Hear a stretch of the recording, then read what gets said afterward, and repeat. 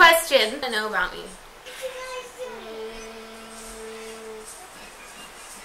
Where do you see yourself in 5 years? Old. That's great. Color. What's your favorite song? Color. And action. Okay. Hey guys. Welcome to our mine, hers, our channels. Today we're going to be answering 10 random questions that we just came up with. Yeah, that we just made up. Great. So I guess we'll just jump right into it. Question 1. How old are you? Oh, you first. I will be 32 in November. And I turned 29 in March. Even though I look younger. Question 2. A random fact about yourself. You first. I am the only left-handed person in my family. Well, Callum might be left. I hate getting haircuts. I did not know that about you. You did it? No. Can you tell by these ends? What did you have for breakfast? Well, if you know me well at all, or not even at all, I had oatmeal. I have oatmeal every single day, sometimes twice a day. Twice a day? Oatmeal. I didn't even know you could do that. I had 5 bananas for breakfast. Oh my god, it's so weird. Oh, sorry, I mean, I had 5 eggs for breakfast. Oh, with side of bacon and sausage. That's bread. totally fine. Question 4. Do you want to read it? How much can you squat? Well, I was saying my son weighs 22.2 pounds, so about that much, probably. No big deal. My current max, 1 rep max, is 240. 240? Yep. Dang, girl. Get some. How long have you been vegan? Since December 2015. I have been vegan for 3 years, sometime in March.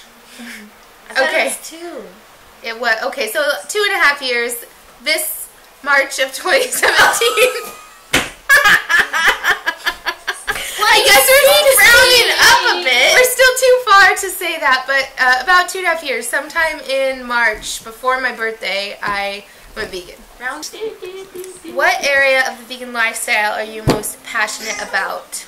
Animal liberation, for sure. Has it been 100%. that way from the get-go for Yes. Even because I don't eat extremely healthy, and so that wasn't really, like, I think it's fascinating to learn how healthy it is if you do plant-based whole foods, totally, and people healing a lot of diseases, but I only went vegan for the animals. What's she doing? She's eating the bubblegum toothpaste. There's no fluoride in it. Delicious. There's no fluoride in it. It's fine. I would say that I am most passionate about the animal side of things the most, but I'm also very passionate about the health aspect of everything, and that's, for me, the initial reason why I did go vegan, but it's definitely shifted fully to how horrific the animals are treated and everything that goes along with that. Do you have a vegan idol or inspiration? Yes, I have a lot, but like the most prominent ones for me in my life were Dr. Caldwell Esselstyn Jr. He wrote the Prevent and Reverse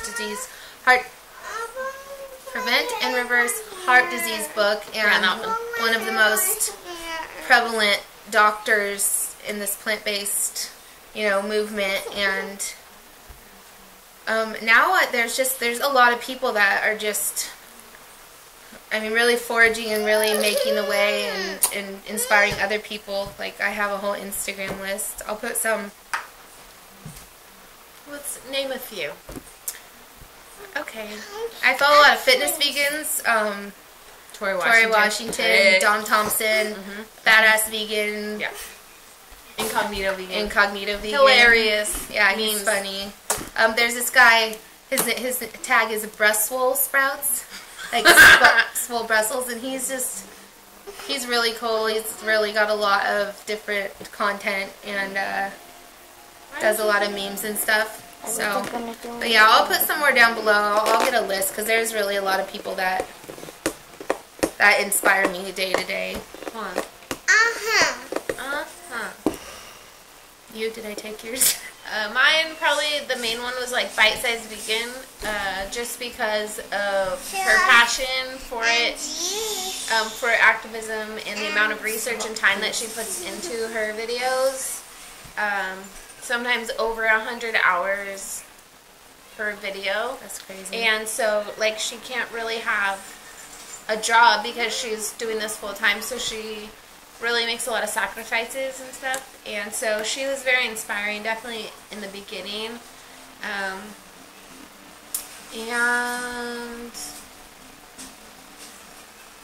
yeah, it's hard to think on the spot, huh? Yeah. And other people like January Harshe I was following her from Birth Without Fear, and then after she had her baby, she went vegan because it helped her heal better. And seeing how a mom with 6 kids, you know, and did vegan, raw vegan, and just to see different sides of it was cool. Another random fact, because we couldn't think of a question. I had my first daughter 3 months after I turned 17. I thought you were 16.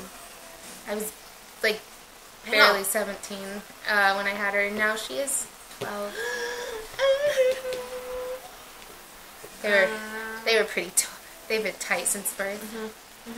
I got to see her in the window of the hospital. I'll copy you. I didn't have my first child until 10 years later when I was 27. How about that? I think that's cool. I used to be like, I don't want to be like an older parent, and I want to be this certain age by the time I have my last kid. But then it's like after you have kids and then you do see, like, you do get older, you realize it's how much different it is. Well, no, but like how different it is, like how your mentality is different, your patience level, like your like world knowledge, I guess, or like knowledge of just mainly more life. I just wanted like someone to push my wheelchair around when I'm old and make me smoothies. So. Do you buy everything organic? Are you very strict about buying everything organic? Okay, I am very strict, but sometimes I do not buy everything organic. Well, she's having a One moment. Pause. Take 2. Hey. Let's try that again. Okay. I am very strict about buying organic. But I do not buy every single thing organic. I think that it's better to have vegetables and fruit rather than saying they don't have anything organic, I'm not going to get anything. And there's some that are more important than others, like the Dirty Dozen, Clean 15 lists are really good if you're buying a lot of food all the time. That can help keep the cost down. I do skip some foods if they don't have them organic, like strawberries and apples and stuff, and that's kind of sad because it's probably better to just eat them anyways, but I read strawberries are sprayed with 23 different pesticides. So. And those accumulate in your body, I think, from what I've learned. I'm in the same... Were you done? Yeah. Okay. I'm kind of in the same boat. I really try to focus and buy as much organic as I can, but we're a family of 6, and... Oh my god, I'm sorry. And we're at summer right now, so the kids are home all day, and it's like...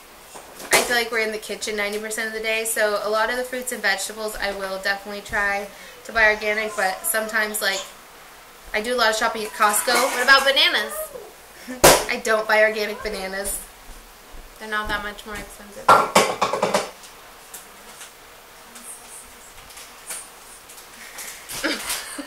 just some friendly conversation.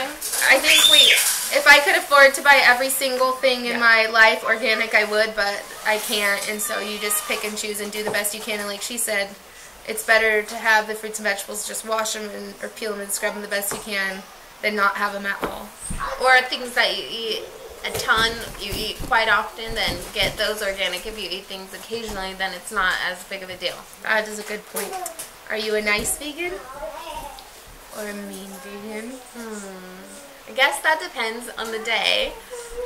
as soon as I went vegan, I was an evil, mean vegan, and I wanted everyone to be vegan, and I couldn't believe that anyone wouldn't listen to me and watch videos of slaughterhouses. So now, nobody really liked that approach. They didn't appreciate it, so now I'm trying to be a nice vegan. Just wait until people ask me.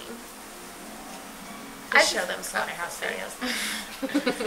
I feel like I'm a nice person, and I try to be a nice vegan. Like, I try not to be pushy, but if somebody, like, purposely offends me or says something just to be mean or is just super, like, Trying to pick a fight with you. kind of, or just is just really, like, ignorant about it, and then I get fired up, and I never try to be mean, but it's like she said, it's like when you're so passionate about something, Yeah. and you know when you finally realize what has happened, like what's going on, and it's like she said, you can't believe that every single person is not outraged, and it's really frustrating, but you have to learn to, you can't you can't take it all on yourself. You can just do what you can do. Yeah, it's like a waste of your energy to spend it on people that don't even want to hear it. They're not even listening when you talk or anything like that. But I find it really offensive when people joke about it too, and so Yeah. I don't really put up with that. Anyone on Facebook, if they post anything, I just unfriend them. So that works instead of getting in an argument with them. Yeah, you definitely have to learn who is worth even talking to about it, because some people, no matter what you say or what you show them, they'll just be like, oh, well, it's not like that, or this is not, you know, ABC, blah, blah, blah. So, Yeah. so we're nice mean vegans. Yeah, nice mean vegans. Not mean nice vegans. That's better. Okay, so that's our 10 questions. If there's anything else you want to know, feel free to leave a comment on either of our channels or our Instagrams, which I'll put in the information. I always want to do this. So thank you for watching, and we'll see you guys in our next videos. Peace out. Peace, love, and potatoes. Potatoes.